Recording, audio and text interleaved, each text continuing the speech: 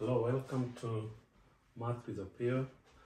Today we are going to start what we call the linear equations using two variables. And to solve this problem, we are going to start by looking at what we call the addition method. There are several methods to solve linear equations with two variables, but today we are going to look at addition method. And then next week we look at another method. So what we do here, so the two variables you have is x and y, and you have two equations. The first one is 4x plus 3y equals 10. The next one is 2x plus y equals 4. So the whole idea here is to see how well you can eliminate one of the variables and then find the value of that variable and substitute that in one of the equations and get the second variable. So you look at x and y in both equations and see which one might be easier to eliminate first. You could either start with the y's or the x's. Now this addition method might be confusing in the sense that it's addition, but you can also do subtraction. So what I want to do here, I choose to make the x values to be the same in both equations. For example, this is 4x, so I want to make this also to be a 4x, so that when I subtract, it will eliminate the x's, and then I remain with y. So to make this 2x to be the same as 4x, I multiply this by 2.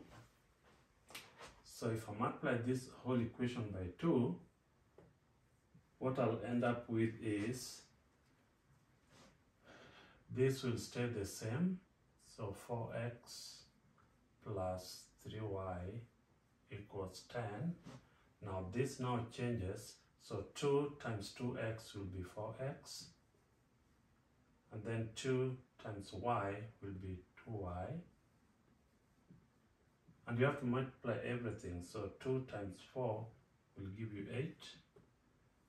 Now if I subtract these two equations, then 4x minus 4x will go, so we don't have any more x's, and 3y minus 2y will give us a y. 10 minus 8 will give us a 2. So that means y is 2. And then substitute this value in any of the equations so that you can get x. Look at the easy equation that you can use to quickly solve. It doesn't matter which one you use, but take the simplest one. So in this case, I'm going to take this. So I'm going to substitute where there's y, I put a 2. So here I'll have 2x plus y now is 2 equals 4. And this gives me 2x. Now I have to take 2 to this side.